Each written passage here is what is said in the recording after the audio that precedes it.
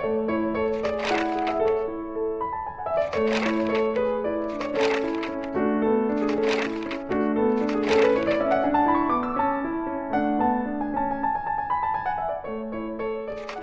little way beyond the parish church in Leamington there's this little alley which slopes down rather unusually because, as you can see, it leads down to the River Lem.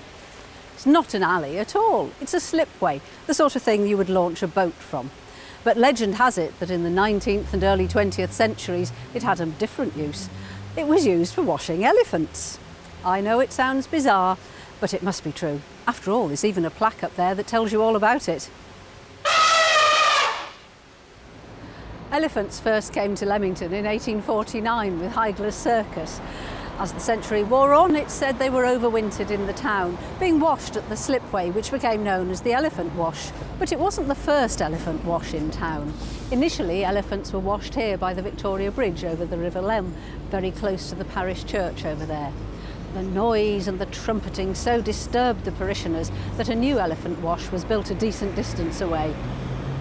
Up at the far end of town there's even a specially built house where they were kept, known today as the Elephant House. It's from here that they were marched through the town along the parade to be washed each day. That's the legend. The truth is, of course, a little different. Elephants may well have been washed here at this slipway, but really it was mostly used for washing horses, which were far more numerous. The original wash was for horses too. This balustrade wasn't here. There was a gentle slope down into the river. In the 19th century, Leamington was becoming ever more gentrified and refined, and there were complaints that the carters who were washing their horses and carts down below were rough sorts who were disturbing the ladies on the bridge.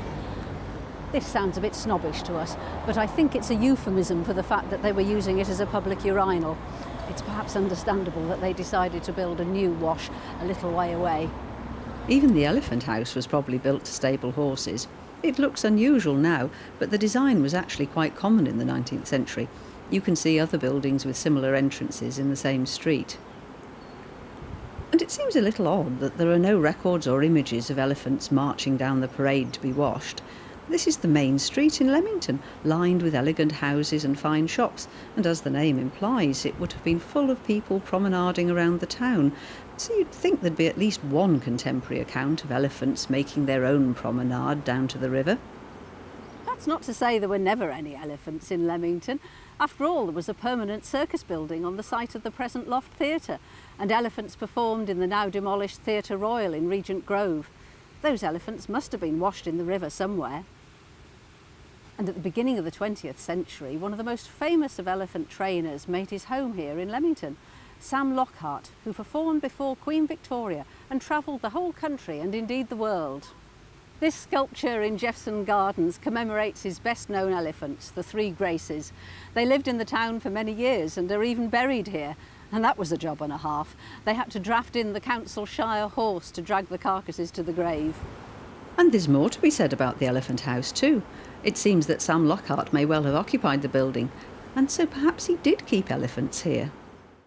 But that's history for you. It's never quite as straightforward as it seems.